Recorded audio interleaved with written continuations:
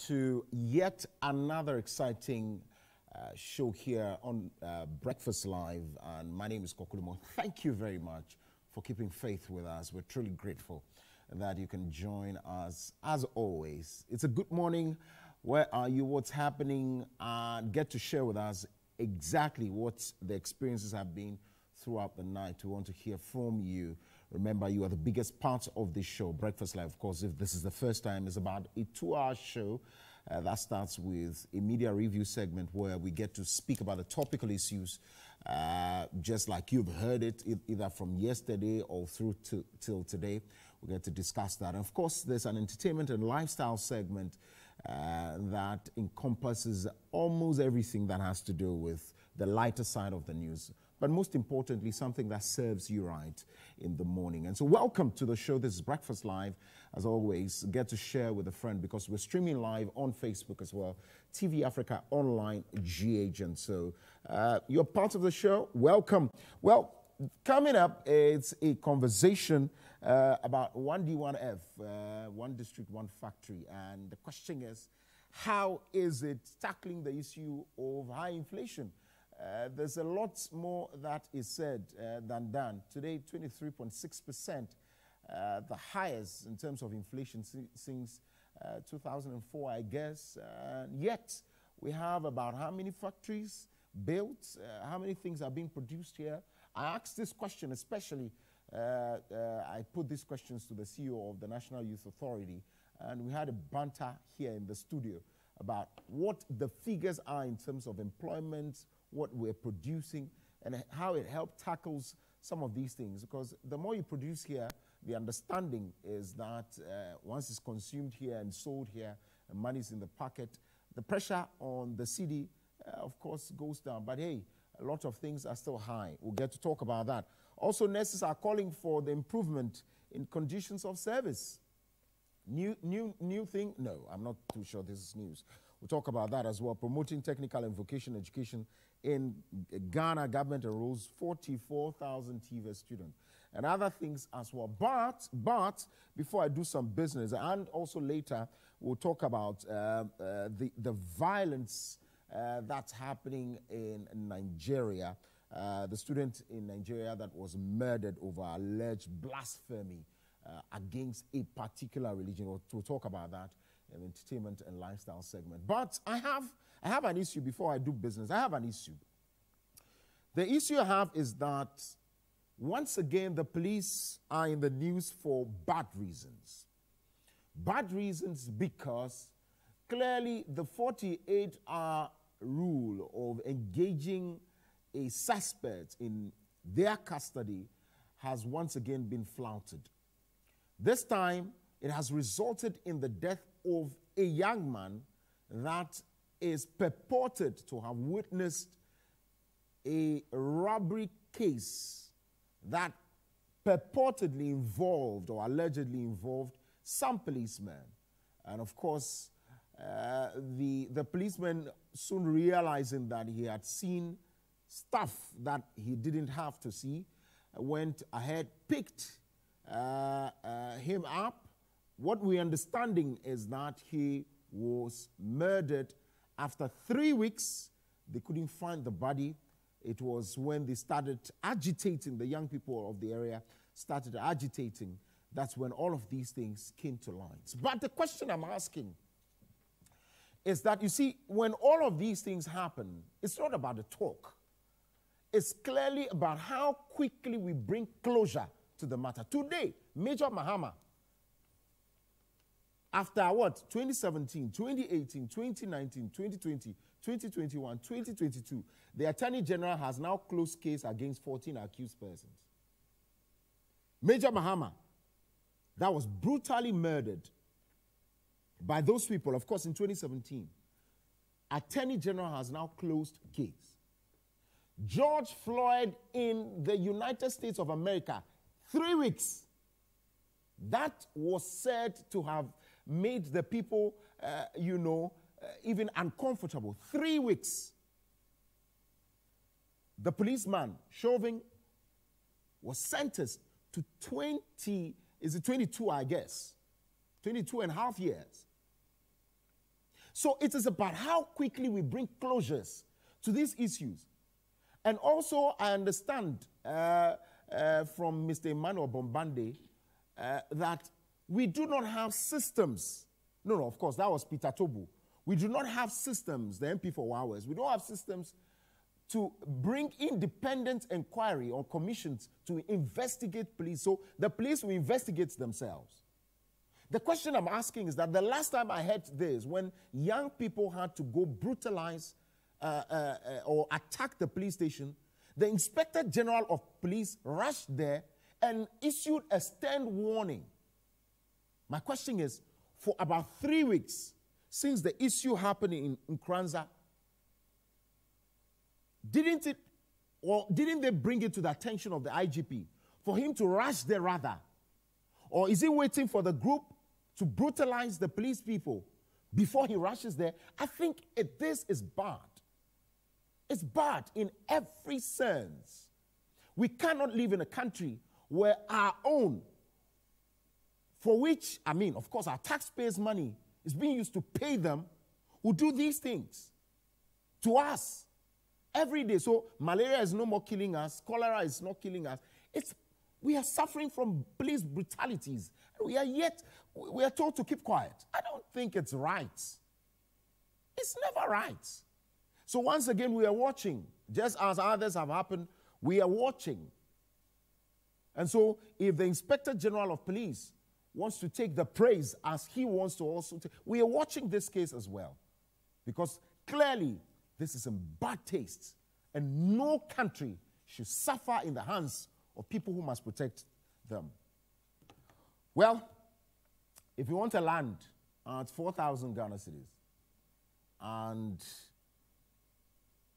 of course, half plot of land at Winneba, and most especially 6,000 Ghana cedis half plot of land at Akrama. And then you have to go to Jat J Real Estate Construction Company Limited because they started an initiative in December, Stop Renting and Own the Land Now initiative, right? Now, upon purchase of these 4,000 Ghana cedis for half plot at Winneba or 6,000 at Akrama, what you do is that you are getting free blocks, free cements, and iron rods. Then also digging is also free. The plots are serviced with available power and water, free of land guards as well. They do site locations on Fridays and Saturdays at 7 a.m. Now, you can locate their office after the Kaswa toll booth at the Galileo bus stop. Call these numbers to book an appointment now, 0548456911 or 0543778085. Now, as always, when you're doing water, let it always be awake. Because you are donating 1 peso of that purchase to Kolebus Cardiothoracic Center. And so that's why you need to drink more water. Let it always be awake. Now, also, if you have issues with your hearing, you feel pains in your ear, there are discharges in your ear, you find it difficult to hear people when they speak to you, you have to turn on your volume on your TV or radio set high before you could hear, then you have to go to Crispat Hearing Center. Today, locate their offices at Hotema, Kumasi, Takrady, Accra. Call these numbers, 0248-878-057 or 0244-675-962. Crispat, your hearing expert. Also, if you are still paying more for transfer charges whenever you send money, this is 2022. We are not doing that anymore. On Vodafone, it's free of charge, apart from the e-levy that is there. It's free of charge. Sending money, receiving money, whatever you do with Vodafone Momo is free of charge. And so leave those other people who are charging you more. Come to Vodafone. Let's enjoy a lot of freebies because sending money, receiving money is free on Vodafone Momo. All right, so that's why you need to dial *110# and then you are good to go. Well, Vodafone further together. I would let you into some of the videos from Nkranza. There's a lot of tension, we understand. The police has also called for calm and all that. And this is what they have to say. Take a watch. So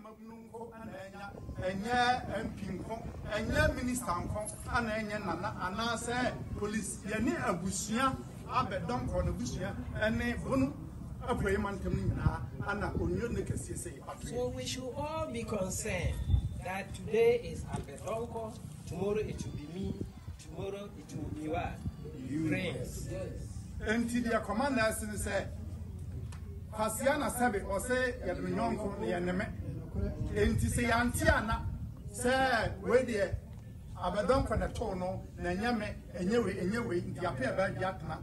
Na ye hunisa, near say, we don't put that and know that.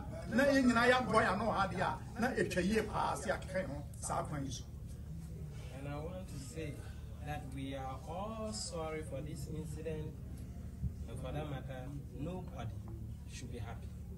Inti, ye can you say, a chopper.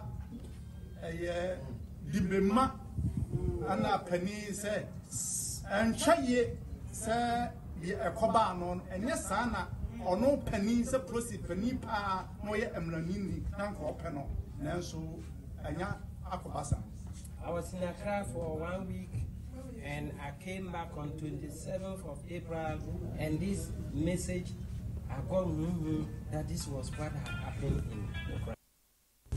Omoba say Omoba na de asi ewe enu advert ho no Oma be kan ho roof no ho na Oma be boy eti dom na kasa omo so wo no omo di amai nti sabre Oma be to na na nko bi ahe wadi kan ne be di amane na fe ni ebe bisa panso nti se gina ha the man who said, "Hey, na Blue East Regional Minister, I had Terenka.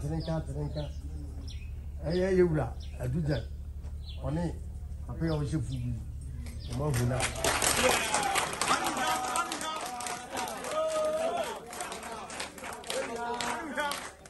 Regional commander. They were my way. One of that Blue East in Nano. I also can't so. Mamma was some more living up for them.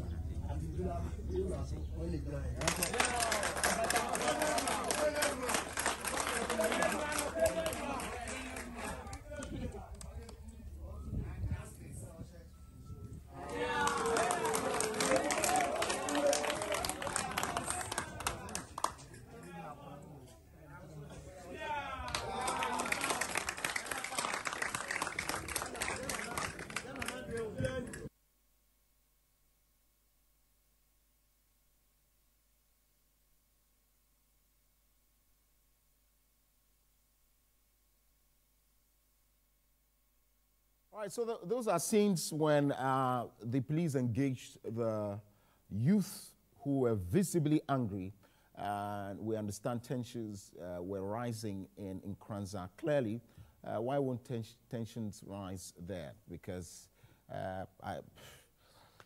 I'm lost.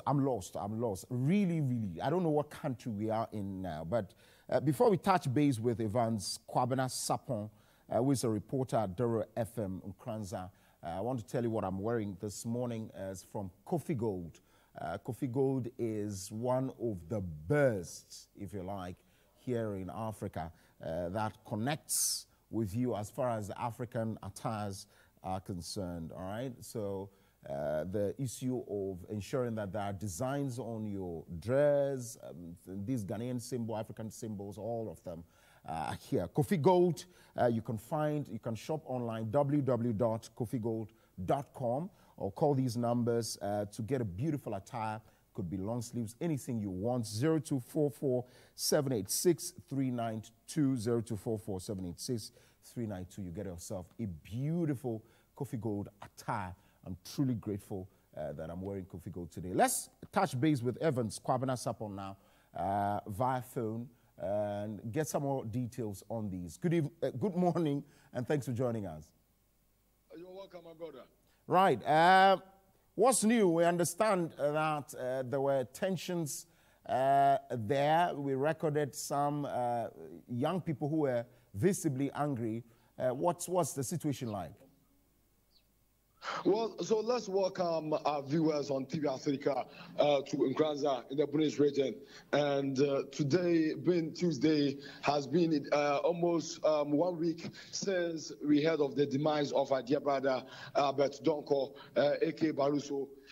Albert was a businessman, a trader, and also he was also what we call the multi-TV installer. The decoder, those guys who have been installing the multi-TV dish for their customers. He's one of those in Nkranza here. And recently on 24th of April, the news is that he traveled to Drumankese, one of the towns in Nkranza North. That is where he traveled to, and on his way back to Nkranza, unfortunately, he bumped into an armed robbery scene where he was also attacked by these robbers. So he had to, lie down, and then his laptop, which was at his back, was also removed from him. It was seized. Then his motorbike, but he's almost like a bouncer, a bulky person, 28 years of age. So he and the armed robbers, they had some tussle, and he was able to maneuver his way out of this robbery scene, and he got back to Nkranza. But that particular night, on the 24th of April, a friend of his was celebrating his birthday at a nightclub known as Rooftop Pub. So he went there, and in one of those conversations, he told these friends that he was highly surprised, he was astounded by what he saw on his way back from Drumankese after he went there to do a business affairs. Then yes, he told the friends that, in fact, he saw a policeman in Nkranza, who he believed was also part of the robbery that went on at the Fia River, in fact, on the Nkranza-Kentampo Road. And so, we don't know, one of these friends also told these policemen who are allegedly part of this robbery in which Albert was attacked. So, that particular night, around 1 to 2 on the 25th of April, he was picked at his house. That was Albert. He was picked by some policemen. But let's emphasize here, let's state it categorically clear that when Albert was picked from his house, he wasn't put into the, the police did not go there with the patrol car, the Nkranza South patrol car. It was a private car that they used to pick Albert. Please, are you talking to me? Well, no, I'm listening. All right. So he was taken into a private car. Then the mother was informed, Madame Comfort, the mother of our brother Albert, was informed that, hey, tomorrow you have to come to the district police station because your son is being taken for a suspicion of robbery. So the mom, also followed up around the 2:30 thereabout. But when he reached the district police station, I mean, I don't know. In fact, I can't say 2 a.m. thereabout. So 2:30 thereabout, the woman came to the district police station where, in fact, on her arrival, she was told that the Albert, the son, had been taken to Tichima. That was the information they gave to her per the report or the interview we granted her, and she also telling us or confirming this to us. So the next morning, which was like broad daylight on the 25th of April, she came back to the police station that they said the son has been taken or transferred to Tichiman. So what is she supposed to do? Then they told her she has to go to Tichiman. She went to Tichiman, but on her arrival at Tichiman District Police Station, she was told no person or whatsoever called Albert Donko has been brought to Tichiman for robbery case or whatsoever. Then she went to Kentampo. Later on, she had to go to Sunyane. But all these traveling, errands did not yield any positive results because Albert, at that time, let's confirm to our cherished viewers on TV Africa that Albert had been shot. He had been shot that particular night. Per the report we've gathered, Albert had been shot. In fact, on the Techiman Kentampo highway there, about those people who know Techiman report, what we can confirm to them is that nowadays or recently, the robbery cases that have been going on in the Bunu East region, most especially in Nkranza, it has also alarmed or let me say, angered the police who have also got what we call a warranty per what we are hearing. So many robbers have been taken to the town of Boasi Tobodom Road, where they are being given their last prayers. Then they say goodbye to the world. So Albert, per our report, we can confirm that is where he was shot. I see. So currently the police, we understand, had engaged the youth. What have they told them? So I'm coming there. I'll come there. I want us, because we don't have time, I want us to deal with that. Okay, let me be quick on it. Right. Now, after his death, after he was shot, the mom tried everything to get to the whereabouts of Albert, but as I said, it didn't yield any results. So on the 12th of May, just last week, that is where the news broke out in Nkranza that Albert is no more. And the mom was informed that it was during when they were taking Albert to Techiman. That was when the police were also attacked by a different gang, armed robbers. And then Albert was shot during that time. Meanwhile, it's Albert who died. The police, those people who were escorting Albert, none of them was, died. So this is a fabricated story. Some people believe that no, this is not Nkranza's story. How can Albert only be shot during the time that you were traveling from Nkranza to Techiman when you met robbers, and the bullet did not touch anybody apart from Albert? So Albert is no more. So the youth also rose and said, no, we demand justice for Albert. Wherever he is, you should let us know. The Ghana Police Service, most especially in Nkranza South District Police Command, they should let the people of Nkranza know. And that's where on Friday they started burning car tires, seizing roads in the night until the rainfall stopped them. Then on the Saturday, we had the presence of the regional minister, Honorable Kwesi Bijan. We had the regional police commander, DCOP Atibila, just as we were playing for our channel viewers on TV Africa. So what it means is that.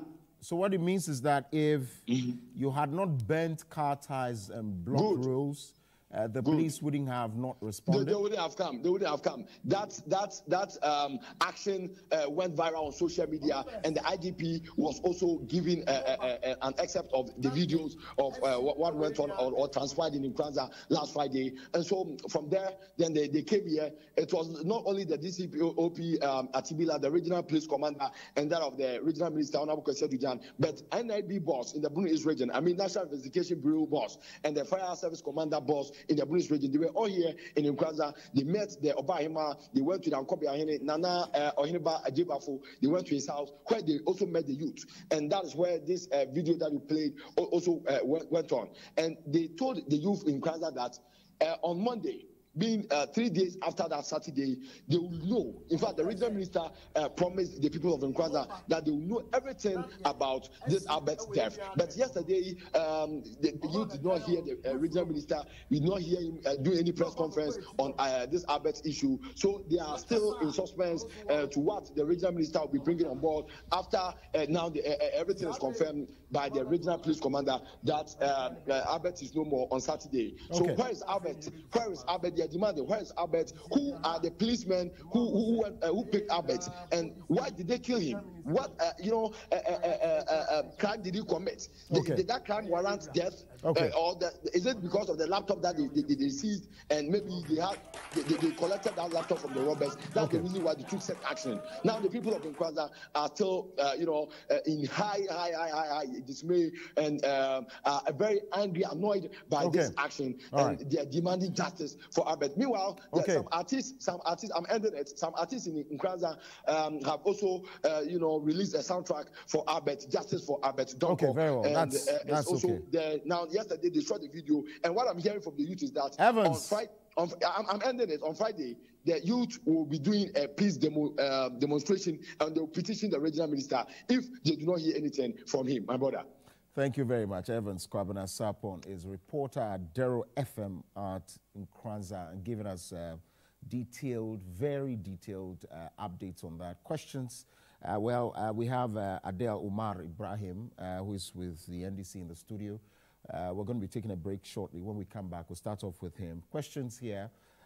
Who were the policemen who were engaged in the purported robbery case that Albert chanced on? 2, who shot Albert? 3, in the police custody, was he brutalized? 4, where is the body of Albert. 5, why did the police wait after 3 weeks to come there to address the young people only after the young people engaged in mounting roadblocks and, of course, burning of tires as well? A lot of questions on my mind today in a Ghana that has enjoyed democracy for quite some time now. Today we are where we are because, I don't know, we'll take a break at this point. When we come back, Adele Omar Ibrahim is in the studio. We're expecting the other panelists from the New Patriotic Party to join us. Stay. Welcome back, and thanks for staying with us here on Breakfast Live.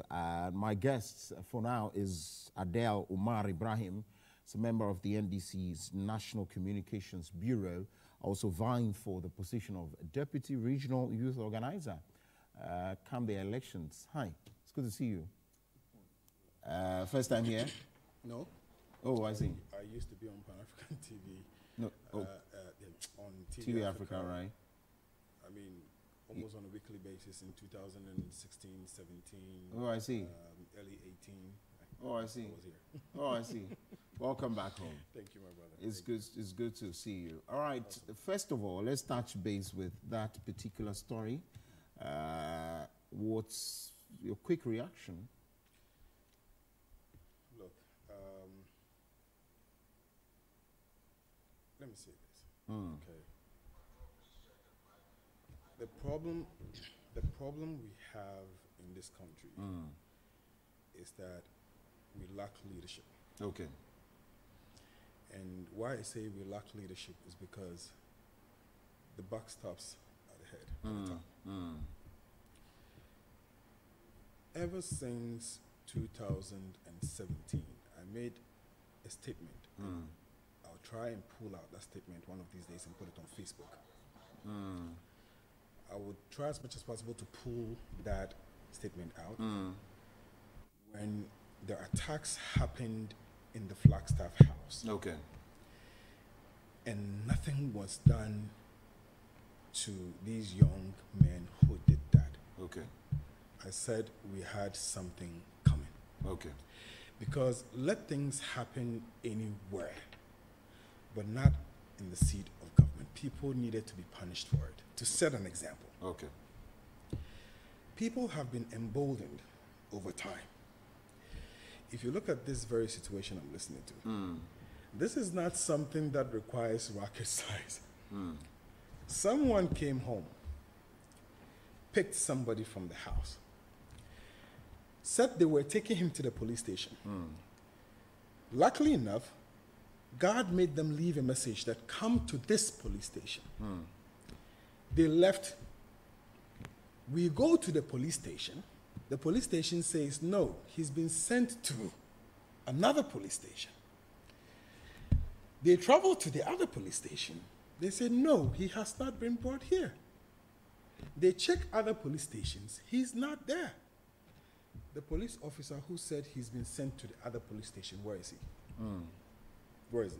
He should be able to tell us who sent him there, because obviously if you're passing on a message that he has been carried to another police station, you should know who carried him there.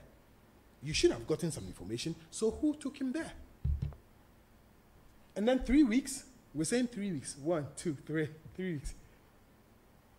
He's not been found in any police station. Where is the commander in the said police station at Ngoranza? Where is he? Where are the books? I mean, where is the police login books? Where are the books? Let's check the books. Was he brought there? If he was brought there, his name will be there. Unless otherwise, we're saying that when he was brought there, he was actually transferred immediately. He wasn't actually placed in there first. But this is obvious. This is clear murder. Like, if you have nothing to lose or you have nothing to fear, put the facts out there. Let the people know. Why 3 weeks? And the continuous, and at least, we have another information that tells us that the said gentleman made mention to his friends that he saw a police officer in a crime. I saw a police officer in a crime. In less than 3-5 hours, he's picked up. This police station, that police station, we still cannot track him. He's dead. I mean, put 1 to 2, 2 to 3. But you see, The problem, as we speak, is not the fact that he's passed on now. The problem is that if the people of Ghana don't come together to do something about the current situation we find ourselves in, it will get worse. Because when people are emboldened to do the kind of things they're doing today, and we all agree that the things that are ongoing today is unacceptable. Who knows the allegiance of that woman whose son passed away today? Maybe she's even MPP. Maybe she has a family member who is a police officer. We live in a country where we must come together, irrespective of religion, irrespective of tribe. When there is a problem with leadership, that problem has to be resolved by the people. I'll give you a scenario. Take Ghana, like the Ashanti Kingdom. Asantehene and the Ashanti Kingdom have what we call gold. They have farms, they have trees. You know, these are the assets they have as a kingdom. The Otumfuo has a responsibility to make sure that every single thing that is in existence in Ashanti region is used to help the people of Ashanti region. But not everybody can be an Otumfuo. So we decide, whether by tribe, but we decide, okay, this person fits. The whole family sits down and says, okay, this person fits to lead. In exchange, this is what you earn as a Otumfuo. You earn that, you earn this, you earn that, you earn this. Don't just make sure that when issues come to you, you deal with it diligently. Just make sure that the people of Ashanti region are doing well. Then the Otumfuo goes to sit on the seat. He takes all the benefit that is given to him and then denies the people what is meant for them. This is what it is. You and I cannot go sit in Flagstaff House. All of us cannot go there. But we're all sons of Ghana. We're all daughters of Ghana, irrespective, no tribe, no religion, nothing. Just put all that aside. The daughter of that woman that is selling kinky, the daughter of that woman or the son of that woman that sells charcoal, the orphans who are living, Osu Children's Home, all of them, we have a part in the country's monies that we generate.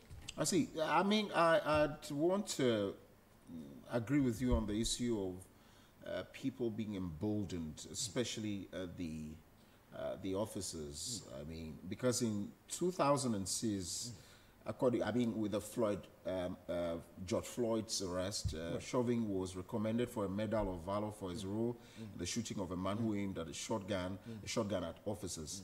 But there were at least 15 conduct complaints against him prior to the killing of Mr. Floyd. Most were closed without discipline.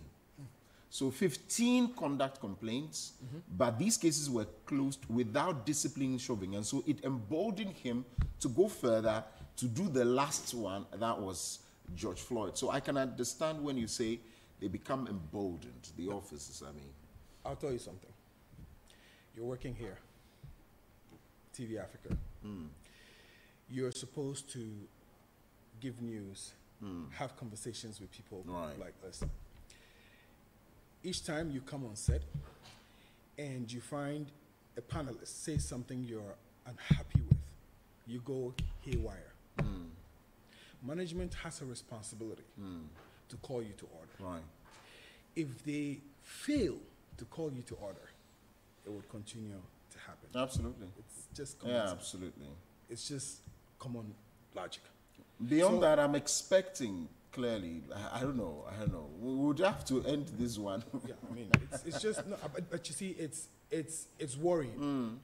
Extremely worrying. It is.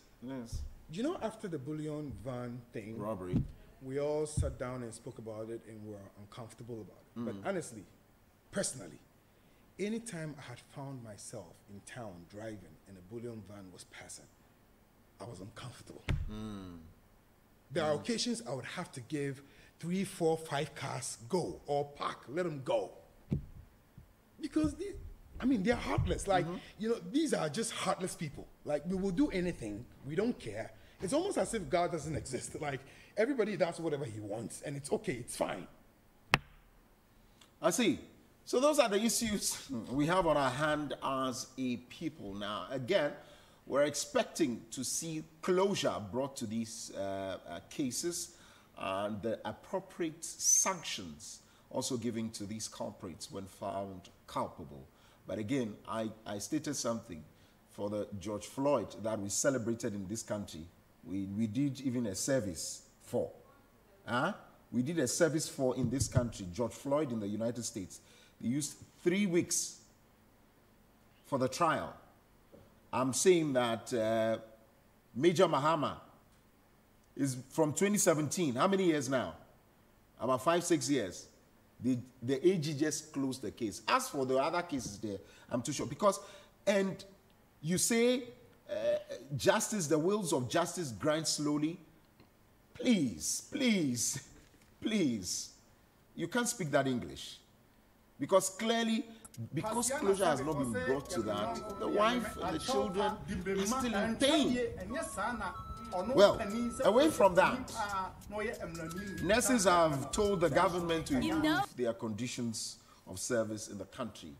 Clearly, in order to reduce the brain drain in the health sector. Now, if you watch out the space, the other day, the General Secretary of the Ghana Medical Association had spoken vehemently, and it's like we both know, but coming from that point, we understand that a lot of nurses and medical practitioners are leaving this country for better offers outside the country.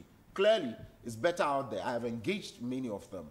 Now, nurses have also told government and warned them that if you do not increase or improve our conditions of service, you are going to suffer more. I'm too sure they have a lot of costs. This is where we are today. You know, the issue with the Ghanaian nurses is something that has, I mean, see, the people of Ghana, sometimes I feel, do not listen well. The people? The people. Okay. Look, the populace you mean? The problem is not the politician. Okay. The problem is those of us that hand over the power.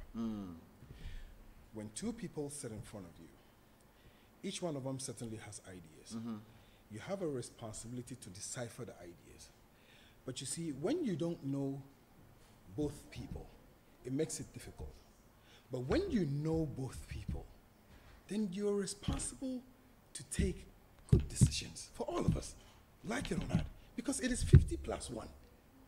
And that is difficult. If it was 70, 80 plus 1, then we're good enough. But this is 50 plus 1. What it means is that 49 could actually be right, but because there's an extra 1, all of us would have to struggle. All of us. The NDC had an agenda for the nursing community. Let me bring you to the issue of nurses' allowance. I'm taking you back so we can all reflect on something. What did the NDC say? We said we're giving you allowances. Those allowances we're giving you makes it difficult for us to be able to improve the nursing sector. It doesn't allow us to be able to create extra access for other nurses like you, younger sisters, your daughters, to be able to join. So here's what we're going to do. We would take away the free allowance. Let's make a free allowance. It's an allowance we're giving you. It is free. We will take it away. However, we would not leave you like that. We would replace that with a student loan. Are you with me? Okay. Tertiary institutions are already going for student loans. We will put you on that scheme. So you're already in school, you're benefiting. When you're done, we're going to use the monies we're giving to you to build hospitals, to build extra schools. So when you complete, you would have a job. And when you have a job, because you're earning salary, it is difficult to clear off that loan. How difficult is this? Well, today, if you sing that lullaby again, you're going to lose, you're going to be punished at the polls. Listen, I'll tell you something. Back then, in 2016, 2017, we had a situation. The kind of money the NDC has gotten as compared to the kind of money the MPP has gotten today. If we had the kind of money the MPP had gotten today, so the conversation we're having is not about today, about yesterday. We would equally have been able to maintain it. Okay. But at the time, it made sense to do this. Bear with me.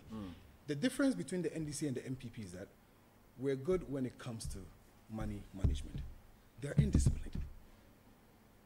So we said, let's do it this way. When that happens, you earn. Somebody comes out there and says, oh, they're going to take away their money, but forgets to talk about the fact that we're replacing it. The person doesn't say, oh, they're replacing it for you. It's a replacement. You have nothing to lose. We're not asking you to pay today. We're saying when you're done schooling, be mindful enough, be thoughtful enough to think about your other siblings who are coming. This is how you build a nation. You have to put the people's mind to a course. You cannot build a nation, and mind you, the youth is the strongest force any nation can ever have. So if we cannot let the youth have a common mind, let them understand what it means to help each other, to support each other. Yes, you're a nurse today, but what about your siblings coming? What about your own daughter who would want to join the profession? Where do you draw the balance where a lot of free things or access to free things has been the campaign message of political parties? Because clearly for everyone in this country, they ask for free things, not because they want it, but because they've been promised that they'll be giving. See, I'll tell you this for free. There is nothing wrong, and I mean this, there is nothing wrong with helping those struggling. We have to admit that. Both in Christianity, both in Islam, both in any culture, there is nothing wrong with helping the poor. That is why we tax the rich to support everybody else. And I hear people say religion is not about politics. That is the greatest mistake you can ever make. Because the greatest leader, the largest president, who doesn't take care of just 30 million people, but including creatures like ants, he's a president, he's a king, and he has a system. And we all agree that we have to have a system to make anything work. So you cannot separate it. Don't separate religion and politics. And I'm saying even in religion, you're being told that you take from the rich, you help the poor. It's logic. However, if you want to take from the rich and help the poor, there's a way you have to do it. You have to check and see who really deserves it. We don't give sadaqah or aid to those that don't deserve it. When the UN wants to give you aid and you send a petition to the UN and you say, I want you to give me money so I can build a hospital in a village somewhere. And then the UN comes and finds out that there are 30 hospitals over there. Certainly, and then the people in the community are doing very well, cars driving everywhere. Certainly they won't mind you. They will be willing to invest in a hospital in Zulenzo, not in Islegon. So I'm saying that there's nothing wrong with helping the poor, but we have to do it right. I see. So there's nothing wrong with helping the poor. Let's do it right. That's from Adel Umar Ibrahim, is a member of the NDC's National Communications Bureau. Also, I understand vying for the position of Deputy Regional Youth Organizer. Again, I've heard these comments also from Angel Kabonu, the head of, or the leader of NAGRAT, who says, look, if there are better opportunities outside the country, freely leave the country and go. Again, there were a lot more reports that came through in terms of teachers wanting to leave, opportunities outside. If you like, there was a particular country also calling for teachers from Ghana. And that's what he said. I thought that we could be patriotic at that point in time, but hey, nobody wants to stay around here. And the nurses are also stating that clearly, that if improved conditions are not brought to the nurses' front, clearly you're going to have a lot more leaving the country, and they are free to do so. That's where we are today, and that's what we're discussing. Courage Nobi is a member of the New Patriotic Party's National Communications team. Hi, it's good to see you. Hello. Right, so we have two now in the studio. Let me just quickly wrap up with Adele, and let me allow Courage to settle in. And so the question I just want to ask is that just as the New Patriotic Party has done by reversing some of the ones you had taken off, especially the teacher trainees. The last time I had them in the studio, he had vowed that anybody that touched the allowance would experience the wrath of the teacher trainees. I'm not too sure you speak for the NDC, the entire NDC, but would you want them to take off these allowances again? So look, currently as we speak as a country, we are at the crossroads. Right. And the NDC has put in place plans, inshallah, come 2024, if we do win the elections into 2025, we would be able to actually relook at the entire finance system we have and then put things right. Look, we can maintain them, okay, and still do okay. Why I say this is because the problem we're having today is that there's indiscipline with money. The president is still flying around with, with a private jet. You would have to understand and admit that there's a problem and put a brake. When you put the brake and you cut down on expenses, because we agree that the problem is money. So we just have to agree to cut down on expenses. Every family, look, the average family knows how to do that. If you're taking 2,000 Ghana cedis a month, and you know that you have issues to deal with, your kids are going to school, problems are about coming, cut it down. Why would you go buy kebab every night or go to Mawako when you can actually just go to the farm and buy some tomatoes and come and cook something with you and your wives? So if you decide that you would not put a brake, then there's a problem. So what we are saying is that let's put a brake first. Let's admit there's a problem. Cut down expenses first. When you do that, you realize you have some funding already. Now that funding that you have, you can now go into how do we get excess into that. So my brother, this bottle, that bottle here, we have a lot of oil in this here. We want to drain the oil out. What you do is that first, if the oil is here, you don't add more of it. You stop here. Then you can probably take some water and start dropping inside this bottle. It will flow, flow, flow, flow, flow. The oils will drop, and then you have complete water. This is what we're saying, stop. I see. So cut expenditure and all that. It's only okay that public sector workers ask for improved conditions. Today, lots of things are high. 23.6% inflation, high as ever from 2004. They are struggling to get, if you like, access to basic things now. But yet their salaries, their allowances have not improved. Where do we go from here? All right. Thank you very much, Koku. And good to see you again. It's been quite a while. Absolutely. Yes, and good morning to my good friend Adele. Courage. All the best in your contest. race. Yes, I appreciate it. Thank you very much. Let me first apologize to your viewers. Got stuck quite on the motorway. Quite heavy traffic, and that's why I'm late. My apologies, and it was unintended. I think I was listening to my brother here and the discussion thus far, and I think it is not out of place that people would want better conditions for their lives. It is not out of place that workers would want improved conditions. In fact, it is for that very reason that we came to power in 2016. It is for that very reason that they rejected the NDC in 2016. And from 2017 onwards, we have delivered just that. We continuously delivered that up until globally the world was taken down.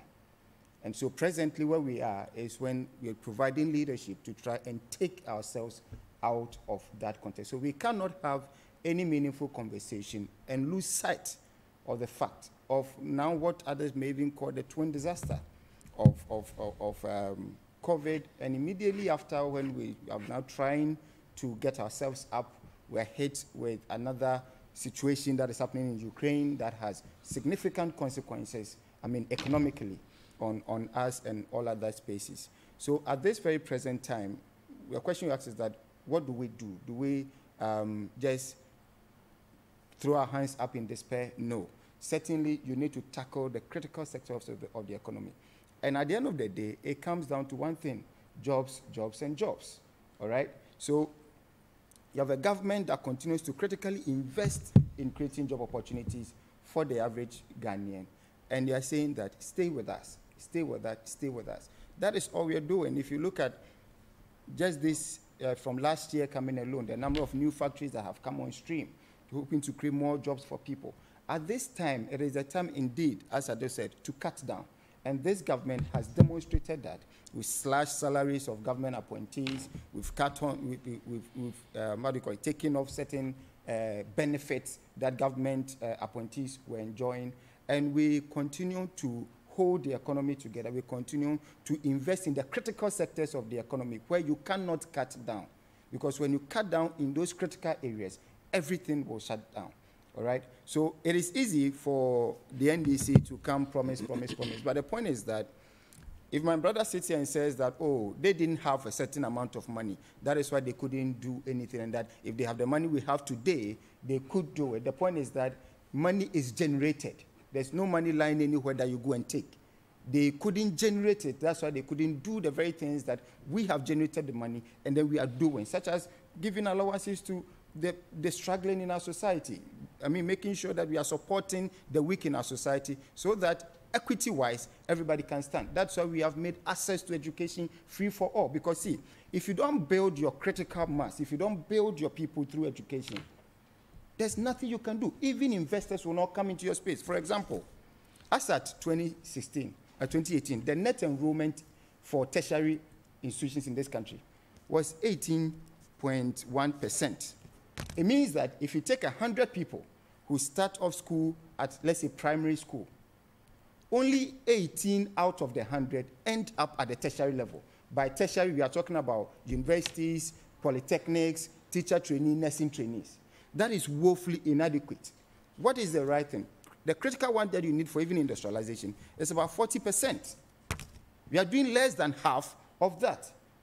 So this government says, let us push money into that side to make sure that, one, we are improving outcomes at the basic level so that more people will be able to pass and then access to the tertiary. And for the tertiary, what we are saying is that we are giving access to loans to enter that space. That certainly cannot be said to be frivolous. That is investment into the future of this very country. That is investment so that while government is creating the enabling environment for private sector to build factories, to create more employment, we would have the skilled and developed youth to fill those spots. Otherwise, you are going to have a situation where we'll create spaces and we'll now have to import skilled labor because we'll not have them. What have we done in the area of even technical education, which is very key for industrialization? We have moved to retool almost all of them, all the 10 in this country have seen government finances touch them to retool them, building machine factories in these places so that these young people who are in this place can be well equipped, mechanical-wise, can be well equipped skill-wise, to be able to take on the jobs that we need, the jobs that we'll be creating for. So it is that policy coherence and consistency that will develop a nation. Coherence, consistency. Yes. How about sustainability?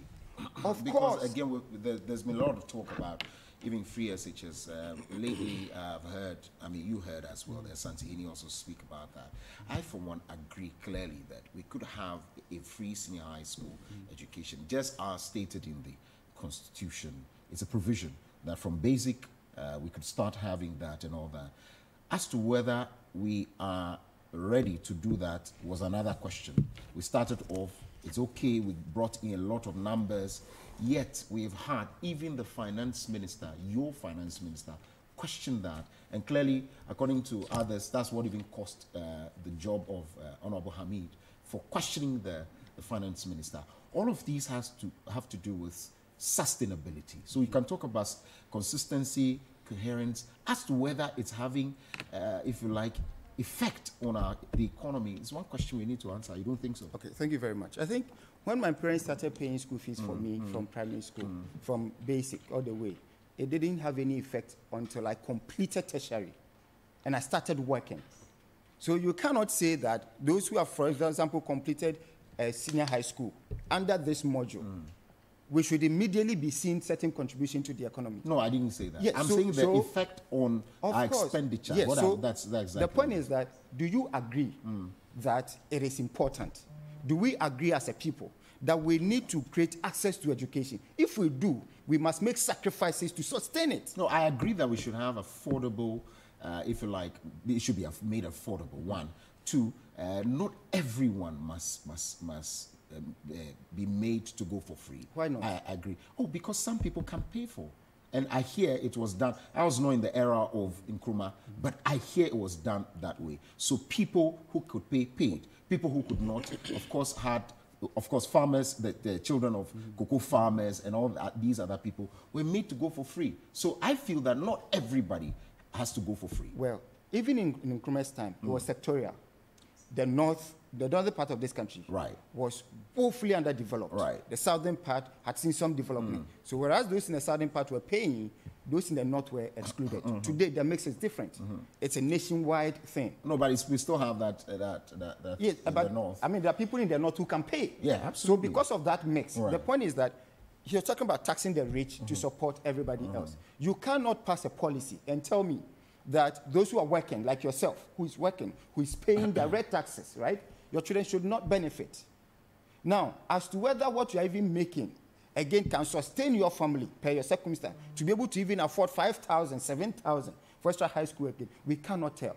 The point is that when you're passing a policy like this, it has to be universal. Go to the United States, go to the UK, go to the Scandinavians. It is universal. Those who can pay in this country, I know, their children are in GIS, they are in TIS, they are SOS. They are in Lincoln Community School where they are paying $26,000 and others a year.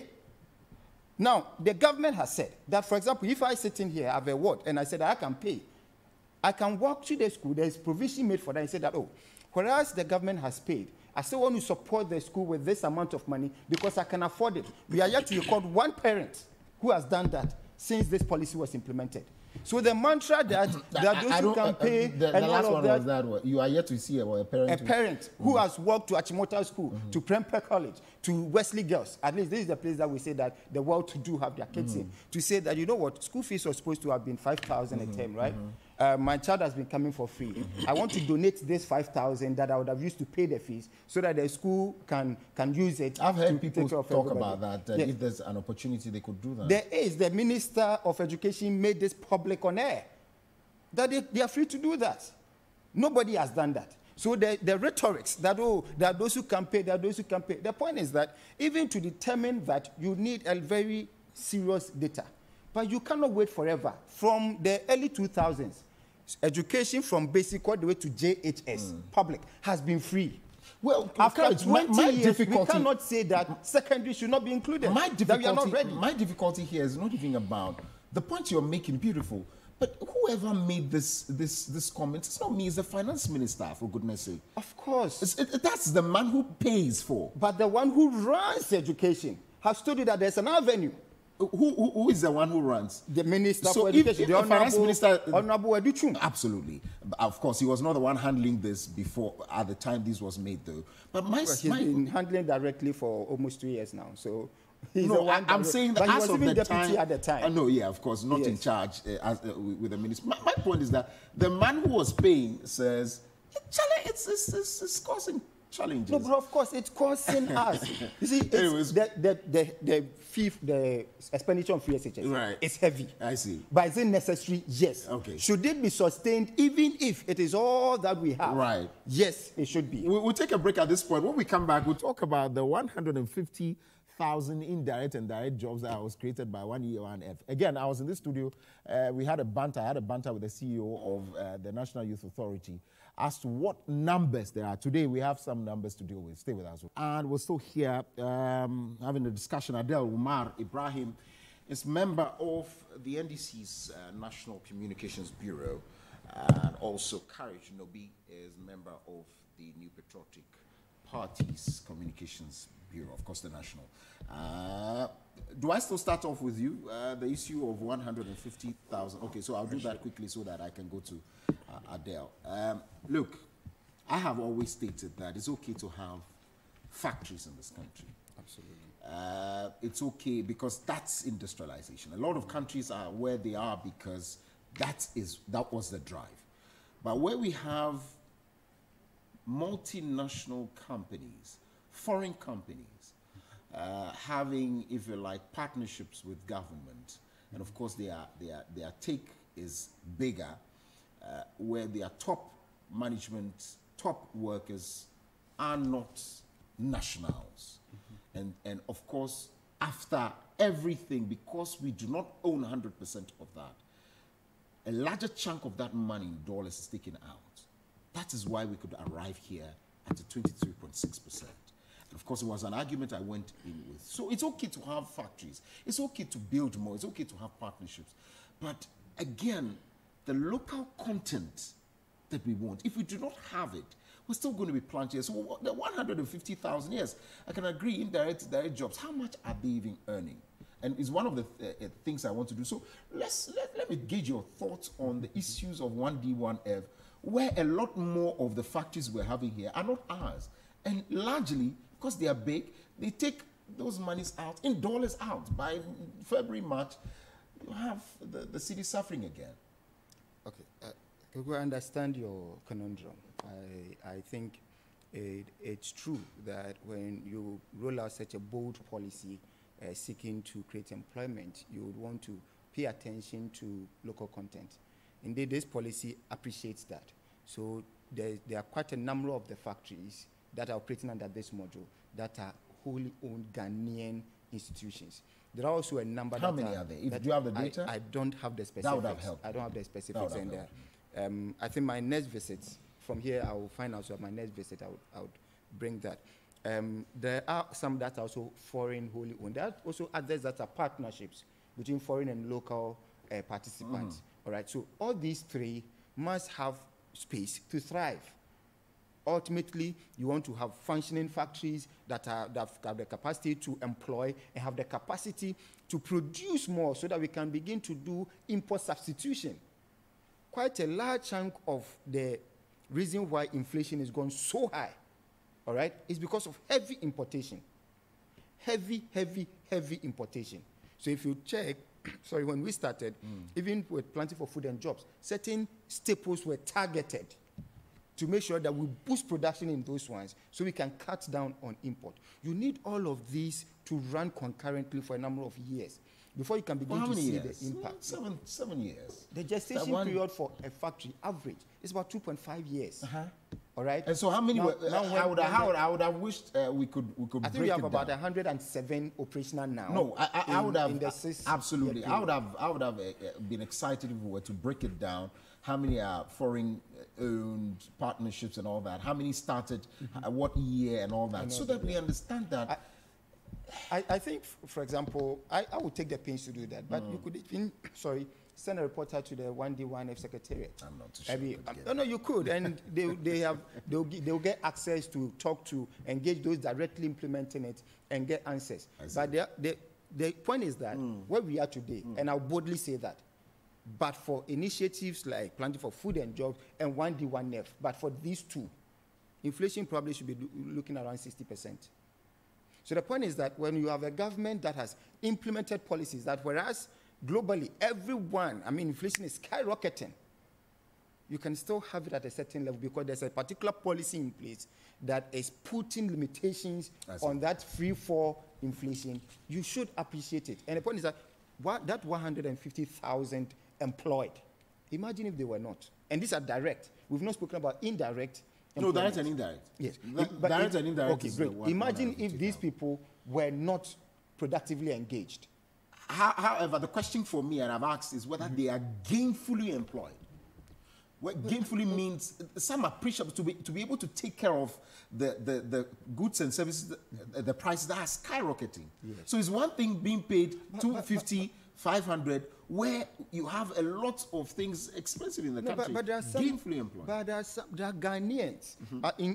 Among these numbers are directors, managers, of officers, different levels, different strata. Different strata of engagement. As to whether they are Ghanaians or not. Oh, no, there are a number of them that are even Ghanaian owned. How much more their management? Oh, absolutely. There are even some foreign ones. That's why I want to know how many are Ghanaian. But there are even some foreign owned ones whose managers are Ghanaians. Okay. And then there is also the other mess. But We have- it also raises a very important question Okay. for the Ministry of Employment and Labour Okay. to begin to look into it. Does the law allow, for example, foreigners to engage at a certain level? How about we chase the local content bill? Rather, let's do that. No, but So- that is being done. For example, Ghana Gas Company, right?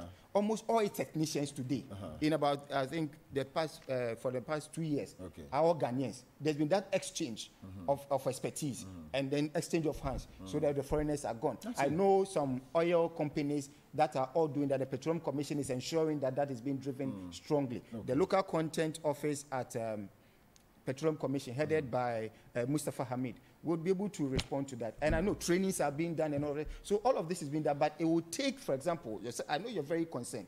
Walk to them, send your reporters to them. No, I'm not too sure, please. You know, send your reporters. Why? Have you gone to any public institution and not received information?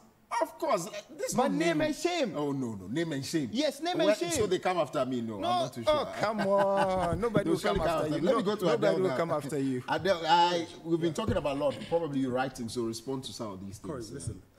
So I heard Courage mention earlier on the issue of COVID and the issue of Ukraine and Russia. Look, COVID did not happen in Ghana. Ukraine war did not happen in Ghana. Likewise, it didn't happen in Togo and in Chad. But we all agree that it has effects. COVID happened all over the world. We all admit. If you check inflation rate 2022, you'll be amazed at what you're looking at. Togo here is doing 2 point something. Benin is doing 2 point something. Chad, Nigeria is a bit high, 15.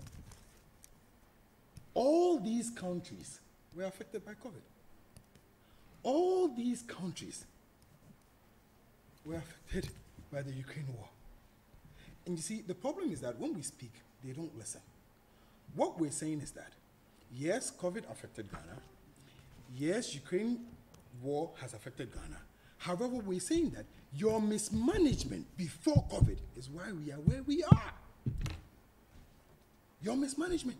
Because look, in 2019, the World Bank stated, in fact, recently, even the World Bank had made mention of that issue again, that Ghana was mismanaged before COVID. Where mismanaged before COVID? I'll look for the story and I'll read it for you. So what we're saying is that, admit, you see, the reason why it's a problem in the country right now is that you don't want to even admit there's a problem. You don't want to admit there's a problem. How do you solve it? This is common sense. We have an issue. Why is Ghana running at 23? Why? Look at Benin. Look at Togo. 2. You're doing 23. You say we don't have the right to speak. Subhanallah. Why? I'll bring you to something. He mentions the issue of free SHS. You see, the problem is that the MPP, like I always say, when you have a little bit of pride and arrogance and you always want to put yourself above everybody else, sometimes God will just give it to you and disgrace you. Free SHS. My brother Corey is sitting here. He's married today. He has a child. Before he got married, there are basic things you have to put in place. I want to differentiate it. There are certain basic things you have to put in place. You would have to go see her family. It's mandatory. You would have to probably send in some things, you know, buy some dowry. It's mandatory. Except for when they say, oh, we're forgiving you, we dashed it to you. You would have to look for some space, even if it's chamber and hall and something, whatever it is, even if it's a single room, it's mandatory. You cannot go and pick her up and go and lodge with her in a friend's apartment, single room. He has a wife, and then you also have a wife, and go beg your friend and tell him, give me space so you and I can share in that single room. It's not done. Courage, would you do that? No. When free SHS came, what we told you is this. We said, yes, it's been 30 years, like you're saying, it's been in the Constitution. We all agree, 30 years, we agree. We agree the time is now.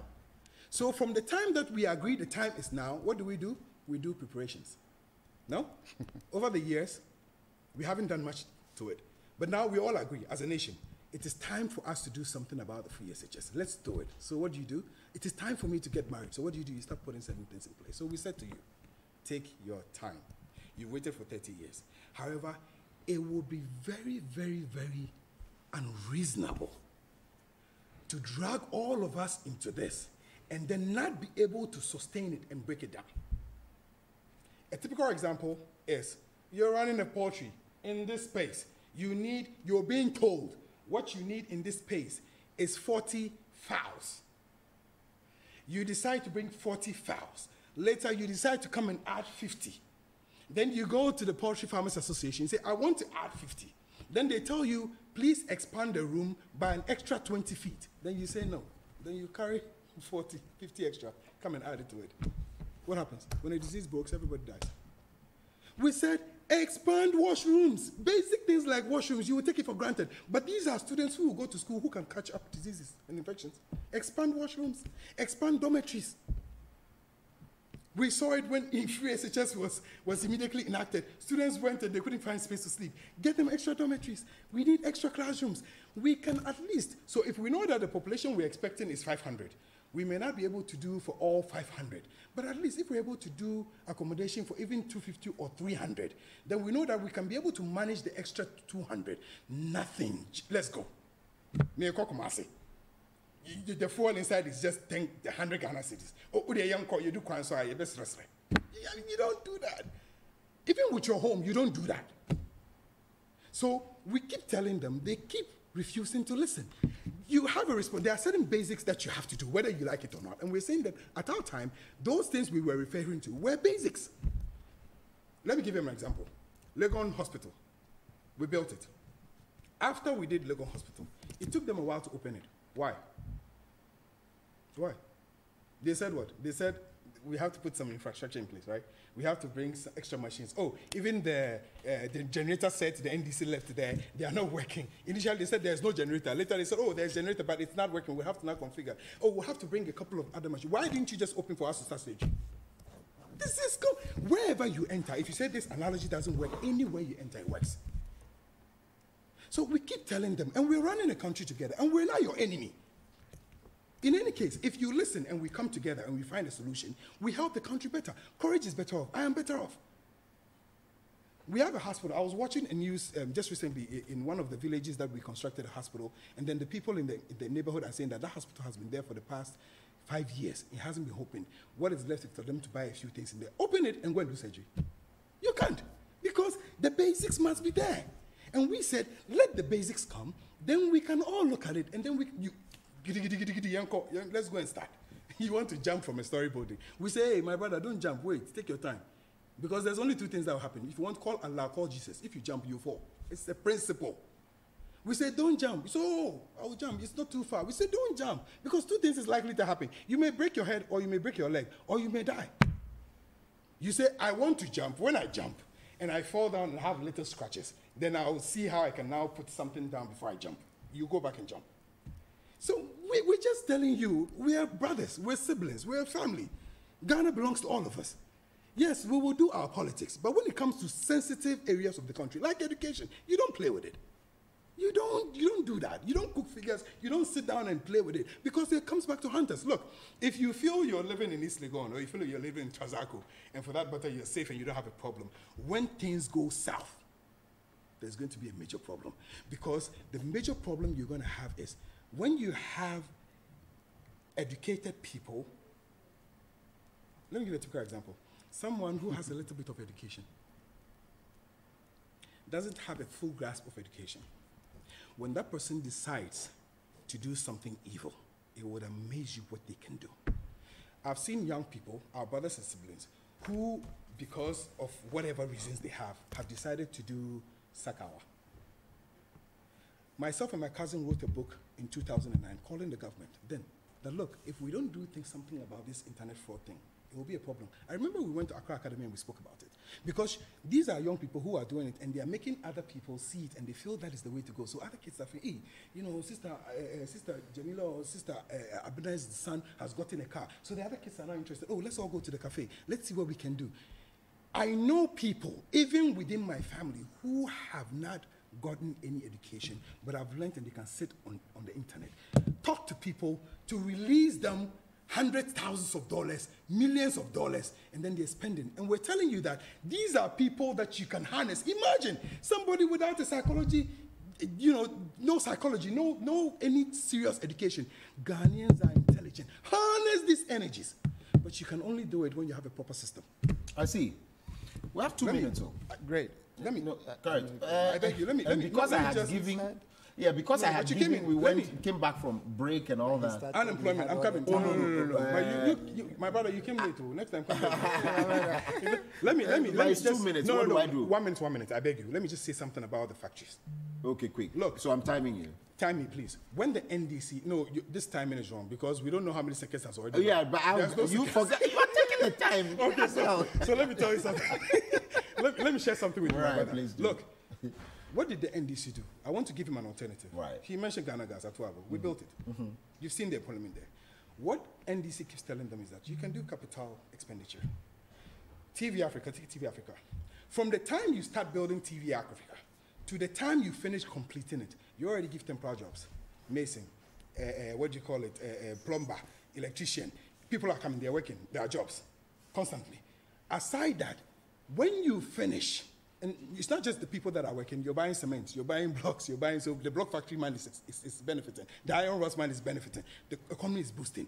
Everybody has some money in their pocket. So if you have 10, 15, 20, 100 projects going on, everybody is fit in any part of the country and people are involved. When TV Africa is over, like Atuabo, like Ghana Gas, like KIA, like Terminal 3, like Legon Hospital, when it is done, then now you employ. You don't put sheep in the hospitals. You put human beings, you put nurses. Then you come and now give permanent employment. This was our strategy. You come, you put capital expenditure aside, you take monies, you go and drop to a few people. That thing you have done, we did with the pharmaceuticals. We gave the pharmaceuticals money, including Tobinco, they benefit from it. You don't go and pick up, what do you call it, someone's factory, and then you put a little bit of it and then expect that to change the country. No. Right. So, Courage, quickly. Thank you very much. I think my brother made a statement that this economy had been mismanaged before COVID. No, I think what he said was that World Bank. Yes, and that the inflation that we have today is as a result of that. I want to just stick to the facts, all right? So I'm going to run through inflation figures from 2012. 2012 inflation was 7.3. 2013 was 11.6. 2014 was 15.4. 2015 was 17.1. 2016 was 17.4. So we're on a progressive, upward, rise in inflation. 2017, 12.3. 2018, 9.8. 2019, 7.1. 2020, because of COVID, things then started going south. So when we are telling you that this is the result of that, backed by data and information, you tell us that no, it's not true. And that because you think. From 2012, consistent inflation was rising until we put a break on it in 2017. And we brought it down all the way to 7.1. Single digit. Can you get any better? Now, on the issue of capacity in secondary schools, it's just simple. As of 2017, nobody in this country, not the GES or any institution, knew the actual deficit of young people who have not been able to progress to secondary school. So you didn't even have any data to make the information. As we speak today, by the promise of this government, not a single person who enters secondary school this year is on double track. All right. This is how you skillfully manage the sectors, and that's what we are doing. You cannot trust the NDC to do so. Courage Nobi is with the MPP National Communications team, and Adele Umar Ibrahim is vying for Deputy Regional Youth Organizer. We wish you all the best. When is the elections? October. We don't know about that, do we? October. I say we wish you all the best. Monitor as well. Member of the NDC's National Communications Bureau. Now, let's talk about the violent extremism, all right? Student in Nigeria was murdered, was stoned to death, was burnt and all that. Clearly, there are issues of inter or intra-religious. All right, so Adel, you wanted to... I really want to say something about this. Initially, I thought you would actually raise this issue. Look, this was in another segment. This is un-Islamic. Okay. And we have to put it right. Let me tell you something. During the time of Prophet Muhammad, something happened. Two of his disciples, them called disciples or followers, were actually traveling on the desert coming to Saudi Arabia. And then they were met by unbelievers who wanted to murder them. So they said, you, say God doesn't exist and Muhammad is a liar, and then we'll let you live. So the other one said no, and then they killed him. And then the other one said, yes, Muhammad is not a prophet and God. Then they spared him. He went to the prophet and he was crying. that, you know, I have, you know, betrayed you. I should have said you are. He said, no, you're facing death. God listens to the heart. It doesn't matter. We do not know. When somebody speaks to religion, you don't punish them. Because, look, La tilas fidin, there's no compulsion in religion. Why do you force anybody to enter? The Quran tells you, La tilas fidin, there's no compulsion in religion. Let everybody do what they want to do. When we get there, we'll go and decide. And for here, let's all struggle, find our food and eat. But you cannot, I mean, and my comment is it's unacceptable. I think adult sex is un-Islamic.